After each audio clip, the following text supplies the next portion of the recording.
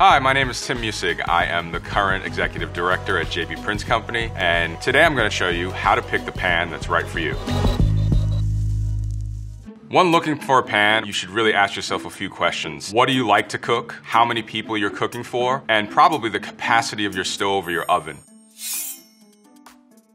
One of the more common or popular shapes in cookware are fry pans. A fry pan typically has an elongated handle, a significant surface area for you to sear food in, and generally flares out. The flaring is what allows for some steam to escape for browning of food. It's also used when you want to toss or manipulate product, maybe without using a utensil, with a kind of simple flick of the wrist. Now keep in mind that size is important depending on what it is that you're cooking. In most situations, you don't want to overcrowd a pan, and you also don't want to have too much negative space. Volume is key. In this pan that's here in front of me, that's about an 8-inch pan, typically used for maybe a single, possibly two smaller appetized portions of a protein or something to that effect. The one next to me would probably comfortably fit maybe 3 portions of a protein. You can cook identical foods in them, but again, it's in relation to the volume of what it is that you need to cook. In some situations, it might even be ideal to have 2 smaller pans rather than 1 large pan. And if you aren't able to meet the pan's actual capacity, you could wind up in a situation where that section of the pan becomes too hot and you could get some scorch or some discoloration.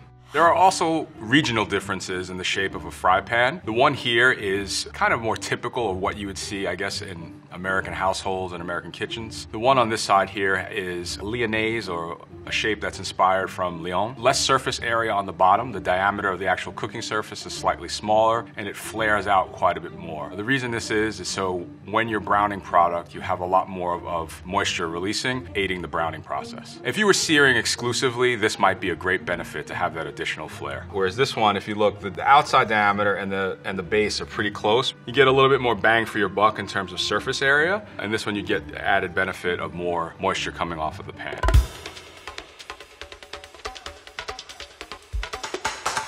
In front of us we have 2 saucepans. They're great for heating up sauces or any kind of liquids. And in the restaurant world, there tend to be a lot on the smaller side because we're heating up sauces a la minute. But at home, you may want something a little bit bigger. Another thing to consider when you're electing cookware is the output of the burners in your home. You generally want to match the diameter of your pan as close as possibly to the size of the burner. The cost of the material may come into play. So if you wanted to have something or not necessarily spend as much money on it, don't feel too bad about it. You may want to shift those dollars into fry pans where the material becomes a little bit more relevant in terms of cooking or contact with food. For me, a sauté pan is an interesting combination between a traditional saucepan and a fry pan. Unlike a fry pan, the sides on a sauté pan are much straighter or almost meet the base at 90 degrees. And when adding liquids or stirring, it'll contain the liquid and you'll have less of a mess on your hands. The sauté pan here is going to be beneficial when you want to concentrate liquids or evaporate flavor, and the saucepan should be better at preserving or keeping those liquids and maintaining temperature. In this particular case, we're going to use a sauté pan. The increased surface area allows you to put liquid in there and help you concentrate flavors and evaporate liquid more rapidly. A lot more steam coming off of the sauté pan, meaning that the reduction has begun to happen a lot more quickly. Things are boiling in there. The other distinct difference between a fry pan and a saucepan is that you have similar diameters in the base and the top. Gives you maximum surface area and points of contact when you're actually frying something. When you're shopping for or looking for a pan, these are things you consider. Do you tend to do more dry cooking with less liquids? Do you want to have something that's a little bit more of a hybrid? These are all important factors in getting the most effective product for your needs. Another feature or add benefit when using a sauté pan is for you to be able to use a lid. Remember, you're being able to add moisture to this pan in a greater volume than you normally would with a fry pan, so using a lid is perfectly acceptable. Another tip for when you're shopping or looking for cookware is if you can find a common diameter amongst pans. What that will allow you to do is pick a lid that's somewhat universal. The French refer to as a Saucier, or a rounded bottom saucepan. It has a unique feature where it's kind of a rounded shape between where the base and the sides of the pan meet. It allows you to get a tool, like a whisk, insert it into that corner there to make sure that you're getting maximum contact with the pan and moving product around efficiently. The benefit of this is in other situations where you're working in a traditional saucepan, you may leave some product behind. It may not efficiently get scraped out of the corners, and you can get some things that burn or scorch in that process. Here we have a Rondeau. It's kind of like the big brother to the Sauté Pan. It's for situations that need a little bit more capacity than a Sauté Pan, or when you're not going to maybe be shaking or manipulating or tossing the food as much. Great for shallow frying, great for searing, and great for braising. This pan would be used in situations where you may start with a sear and need to add a liquid and then a lid. If you tend to be cooking a lot, need to cook in a certain volume and like braises or stews, this could be a good option that gets you in between half stock pot and a larger fry pan. You'll often hear the term skillet, usually associated with cast iron. In essence, it's a variation or another name for a fry pan, or they fall into the same category or family. This particular one has some interesting features. Because cast iron skillets tend to be relatively heavy, they have an added helper handle on the opposite side for lifting. Handles also tend to be a little bit on the shorter side in cast pieces because they are integral to the actual pan. And these ones have some unique pour spouts on each side. They tend to be slightly deeper than fry pans, with a little bit less of an ability to toss, simply because they're too heavy to do that with anyway. The next pan I have here is a crepe pan. Very, very, very specific. Not something you necessarily need to add to your repertoire unless you love to make crepes. A fancy pancake, if you will. I think some French guy is going to beat me up for saying that. You could use it for other things as well. Store-bought tortillas that you maybe want to heat up, this might be a good option for you. Another very specific piece of kitchen cookware is wok. Wok cooking is prevalent in Chinese or Asian cooking. The heat that you need to adequately heat a wok is something that's typically not available to in your home. You may want to try and adapt some of those recipes or techniques to your standard fry pans. Wok burners have a tremendous amount of control and variance of heat. I've seen them cranked up as high as where they're actually almost hitting the edges. It's that ability to get it super, super hot that makes it as effective as it is. Wok cooking is also very active. When people cook with woks, or people who do it well, are moving food around constantly, and the utensils they use inside this round shape accommodate that movement. In front of me is another variation of a wok that looks like it's been manipulated to work on a home stove. The bottom seems to be a little bit flatter, wooden handles on each side to accommodate heat transfer, and it has this helper handle on the opposite side for when you may need the added lifting power. There's some discoloration along this side here. That discoloration looks like it was formed by kind of overheating and too much oil that was built up here. It's actually the signs of probably a bad break-in process on a carbon steel wok. This wok that we have in front of us has a non-stick coating inside, something I would never recommend. Wok cooking is meant to be done at a really high heat. Non-stick coatings are really not friendly to high heat. The marriage here just doesn't make sense. Just because it's made that way doesn't mean it's good or you should necessarily buy it. We've covered but a few different shapes and sizes in the cookware world. There's many more. This was just an introduction to what we thought was necessary and practical to get you started. Certain cookware is very task specific and costly, so make sure you're picking pans or cookware that's right for your needs. If you're not going to be making things in a tagine, you don't need to buy one. Another thing to look at and consider when you're looking at pans is how handles are attached. This particular pan, they're riveted. A rivet is basically a mechanical fastener of sorts. They work well because they allow you to have a good, sturdy, strong handle. And additionally, they allow manufacturers to mix metals. A lot of pans will transfer heat into the handle, and sometimes a manufacturer will intentionally pick a material that's less conductive to heat, so to keep you a little bit safer. With that being said, I always recommend that you use some kind of protective thing like a dry towel or an oven mitt. This particular handle is a flat construction. It's something that I actually prefer. It gives you a firm grip and allows the pan to stay firm in your hand without tweaking to the left or the right when you pick it up. Another little added interesting feature, they punch out a little bit of material here, which again reduces the heat transfer into the handle. This pitch like this is really kind of beneficial for saving you a little space. If you were to crank it down here, it would probably come out to here, which professional situations makes a big difference.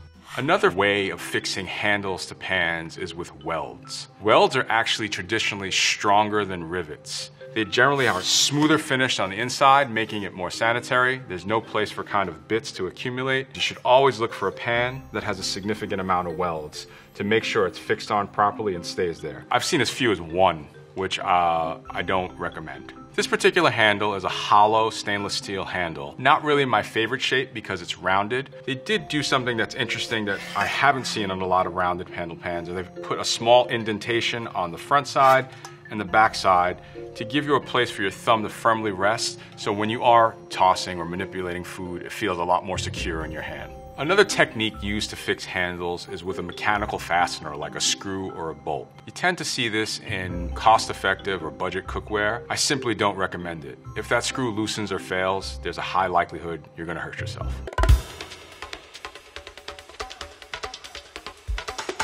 Another thing that you will see from time to time is one-piece construction where there is no fasteners for the handle. This is actually a carbon steel construction, and you notice it's completely seamless and fixed all the way through with one piece. Also notice this one is done in a flat style as well, again making it a little bit more comfortable or less prone to tweaking in your hand. There's probably a higher likelihood of a heat transfer from the body into the handle on these one-piece constructions, hence the cutout and the vent. But again, keep in mind, no matter what cookware you're using, you should always protect your hands with some kind of dry side towel or oven mitt. Some handles are not necessarily friendly to heat. A lot of inexpensive pans have plastic handles which you never want to put into the oven. Some handles, like this one, actually have inserts or covers that fit over the handle, which may be appropriate for the oven, but in the case of open flames or if it becomes exposed to an actual gas stove, they could melt and it could be kind of gross and toxic. Because stainless steel by itself tends to be a relatively poor conductor of heat, it's generally married to some other materials. They can do it with a sandwich bottom construction, where they actually fuse or add a disc to the bottom of the pan. This is a sandwich of stainless steel, aluminum, and then the stainless steel body itself. That brings more heat to the base of the pan and gives you better heat retention or higher heat at the cooking surface. The other is a Clad construction. And what that basically means is that there is this identical material from the base all the way to the top. Nothing's fused or added. This is actually 5 layers of material that alter between aluminum and stainless. And there's also some ferrous or magnetic material in here to make this induction friendly already. The material used in this pan is the same thickness and same density from top to bottom. There's no variation. In a sandwich bottom, the thickness is just here at the base. But that density of aluminum, or that thickness, allows for great heat retention and also lowers the cost of a pan. So it's kind of an economic or a good value point for a quality stainless piece. The one thing that you have to be cautious of in sandwich bottom construction is if you begin to send heat beyond the disc, you may experience some scorch between that disc and the actual pan itself. So be careful to control your flame if you elect to buy this style of cookware. When you're talking about Clad cookware, they'll generally offer millimeters and thicknesses. A rule of thumb is that most quality Clad stainless steel cookware starts at around 2.5 millimeters. Picking it up and feeling it are good indicators of the quality because weight and density are an important factor in that. A pan that's heavier or has more mass is a better retainer of heat. One of the reasons why people love cast iron so much. The more dense the pan is, or the heavier it is, it generally takes longer to heat, and on the opposite side, longer to cool. When it's time to clean up, you have to let it come down in temperature.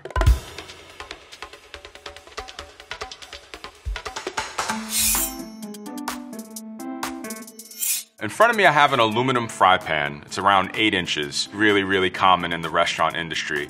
Aluminum is a good option for value. It has great conductor of heat. It's also lightweight. Its cons are it tends to be reactive, it can spot, and at high heat, it'll misshapen. This pan is great for someone who's just starting out and looking for a good value and performance. Aluminum pans are made in a variety of shapes and sizes. You'll see stock pots, fry pans, rondeaus. There's a process called anodizing, which is basically a hardening of aluminum. It'll add a black color to the aluminum, it'll make it less reactive, and also add a little bit of a better heat exchange because of that dark coloration. Anodizing is probably worth the extra investment for the longevity. In my experience, if you take care of your cookware, it should treat you well for an extended period of time.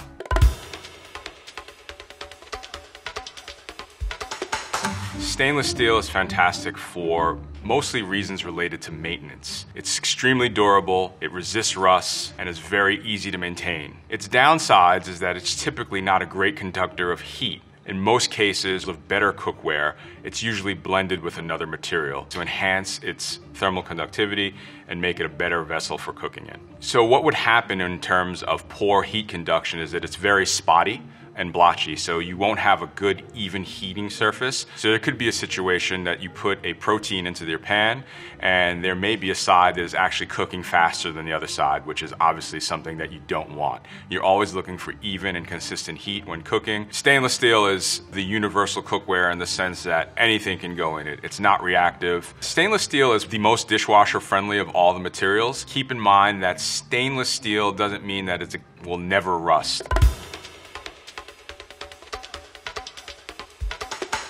One very important point that you always have to remember in any cookware that you use. Before you clean it, let it cool. And if you can, you should wash all of your cookware by hand. If you could towel dry or remove as much moisture as humanly possible from your pan, that's also a great idea. Any water on any metallic surface for an extended period of time, you run the risk of rust.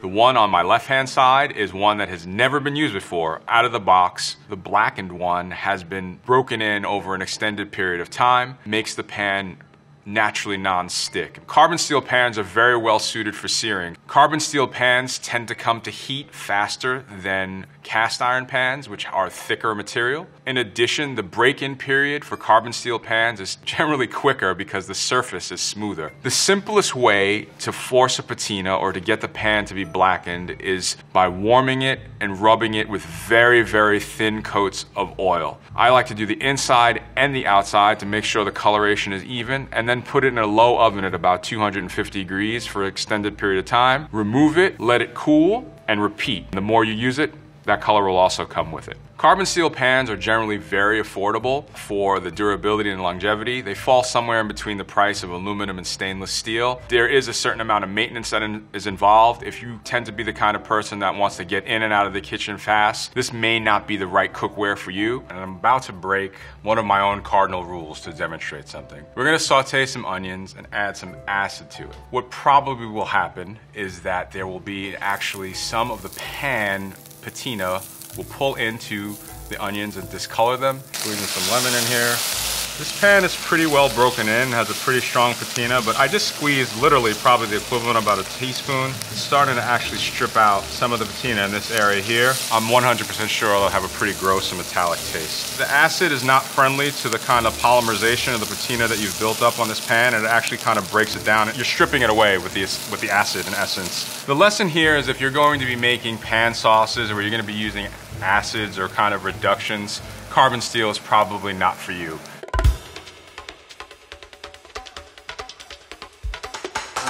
In front of me we have a cast iron skillet or fry pan, probably one of the more iconic materials in cookware. As a material, it's really not a great conductor of heat, but because it's generally made so dense and so thick, allows you to develop and hold heat for an extended period of time, which makes it great for searing. It's also a great option if you want to go from stove to oven. It is also reactive with acidic foods. The maintenance of cast iron is similar to carbon steel. It is definitely not dishwasher friendly.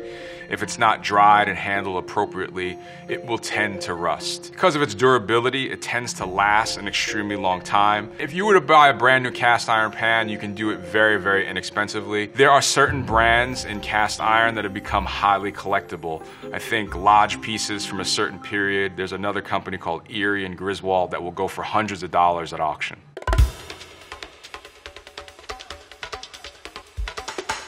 So in front of us we have a cast iron enamel Dutch oven. And in essence what that is a cast piece that's been coated with a ceramic or an enamel coating. It allows you to cook with reactive foods, it reduces the amount of rust that could occur in the pan, and just a little bit more user-friendly. The coating doesn't necessarily make it around this entire lip here. This is actually exposed cast iron, so if you were to put it into a dishwasher, you would wind up having rust. They put these dimples on here so water returns back into what it is that you're cooking.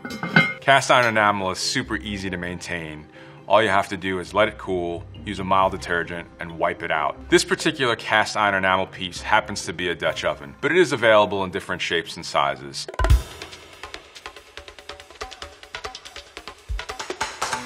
Copper cookware is a classic material for making pots and pans. You see it often hanging in very, very classic French restaurants. It gets hot fast and it keeps heat even which is essential to cooking. Its downsides are that it is highly reactive and very, very difficult to maintain. And lastly, super expensive. I think this is probably like 180 bucks. Just to give you an idea of the degree of maintenance associated with copper, it doesn't stay shiny and beautiful for very long. These are just fingerprints. This was brand new out of the bag.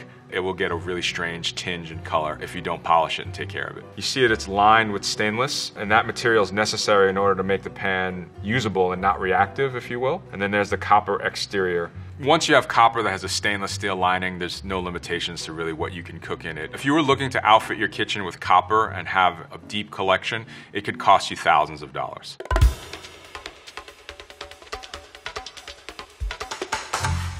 Non-stick is really a reference to a coating, not necessarily the pan's overall material. Non-stick surfaces are common in cookware. In this country, they're often referred to as Teflon, which could be a brand name for that coating. In recent times, there's been some bad press related to Teflon. To address this, manufacturers have started to remove the harmful chemicals from non-stick, making it safe again. It's highly recommended if you've purchased your pan before the year 2013 that you should replace it with one of the newer versions where the chemicals have been addressed and removed. Non-stick cookware has also become popular for people who have health concerns and need to use a limited amount of fat in their cooking. Most non-stick pans are generally priced reasonably. They're usually adhered to aluminum pans. You can see them on stainless as well. I wouldn't recommend making a big investment into a non-stick pan simply because the coatings do tend to fail after an extended period of time. I personally use non-stick for one thing in my house, and that's to cook eggs. In front of me I have two pans, one with a non-stick coating and one that's a traditional straight stainless steel. We're going to add an equal amount of fat to each to try and demonstrate the benefits of a non-stick pan when frying an egg. You notice the stainless, if I just even kind of do a light tilt, even with fat, it's really not going anywhere. Non-stick with like a simple little nudge from a high heat spat here, it'll start to move around pretty easily. And even after I loosen it, it's kind of stuck in place. So I think I'm gonna do something a little dangerous here with the non-stick. I'm already able to flip it. No utensils and no extra manipulation. This bad boy, it ain't going anywhere. He's stuck on there. That's really the benefit of the non-stick pan, especially when you're cooking eggs. It tends to be not so durable under high heat and not last for a particularly long period of time. And it is not recommended for the dishwasher as it will deteriorate from the detergents in there too.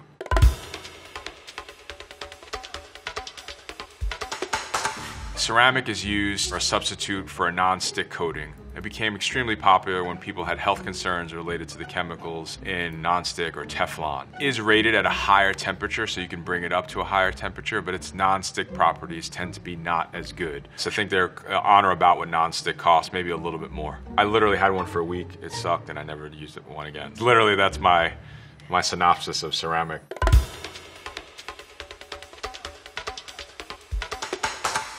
Price of cookware is influenced by a variety of different areas. It could be where it's made, it could be the construction, it could be the material. It's very, very important to make sure you have a good understanding of all of those things before you make an investment. Make sure you do your research and you don't overpay or overbuy. You want to buy pans that are appropriate for your needs in your home or in your kitchen. It's not necessarily advantageous to always buy the most expensive cookware. Hopefully the information today will help you pick your next piece of cookware.